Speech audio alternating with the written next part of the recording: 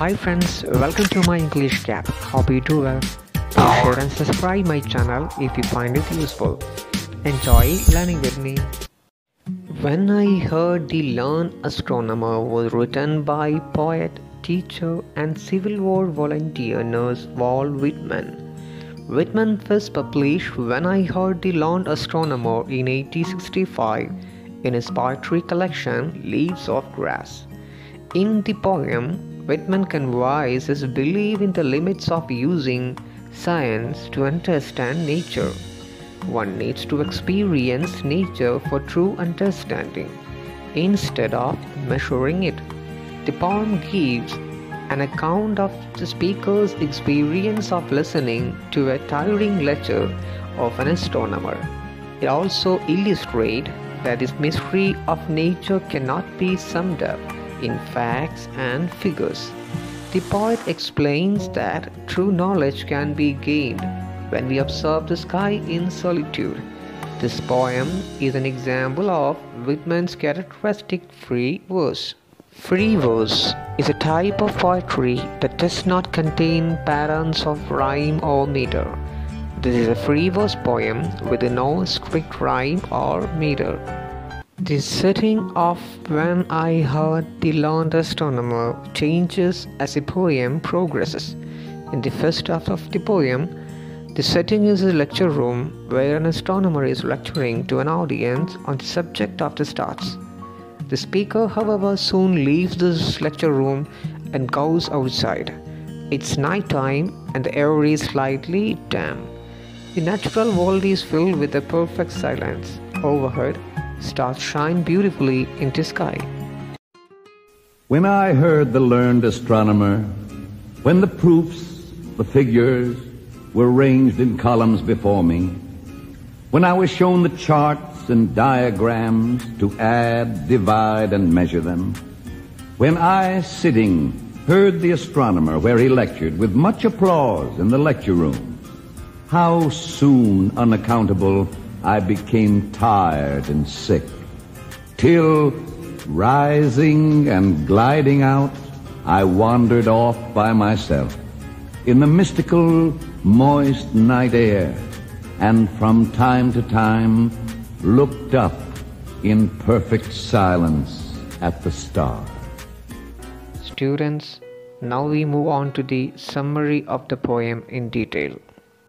When I heard the learned astronomer, when the proofs, the figures were ranged in columns before me, when I was shown the charts and diagrams to add, divide and measure them, when I sitting heard the astronomer where he lectured with much applause in the lecture room.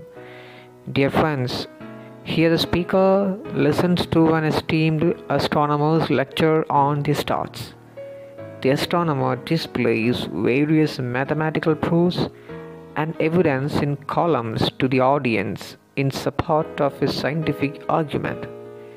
The astronomer also displays various charts and diagrams and explains the mathematical calculations behind them. The repeated use of list in the first half of the poem is meant to symbolize the sense of boredom the speaker felt.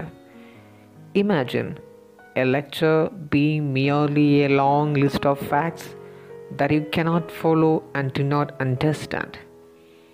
Trying to pay attention to the lecture could easily become a mind-numbing exercise. The fourth line of the poem goes on to describe not just the lecture itself, but the response of rest the audience. Apparently, the poet was the only one in the room not hanging on the astronomer's very word. Others are enjoying the lecture of the learned astronomer very much. How soon, unaccountable, I became tired and sick, till rising and gliding out, I wandered off by myself. Dear students, the second half of the poem, beginning at line 5, starts with the speaker's reaction to dry material of the astronomy lecture. The speaker sits in the audience, who all applaud the astronomer's lecture with great enthusiasm. Very quickly and unexplainably, the speaker finds the whole lecture unbearable. The speaker is disappointed. Where are the stars? Excuse me, sorry. The speaker rises and leaves the lecture room alone.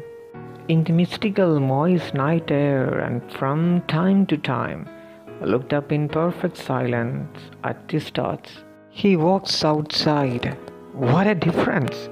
He is alone, and the night air feels fresh and dewy. He wanders away from the lecture hall. There is a magical quality to the surrounding nature. Occasionally, the speaker looks up at the beautiful stars overhead and embraces the silence of the night. No words of explanation could possibly capture them. It is then that he realizes the true beauty of nature. Dear friends, let me conclude what we learned today. When I Heard the Learned Astronomer is a short narrative poem about learning against experiencing. It can be summarized as depicting Whitman's preference for a naturalistic view of the world over an analytical one. The poet describes feeling ill and bored during a scientific lecture on astronomy.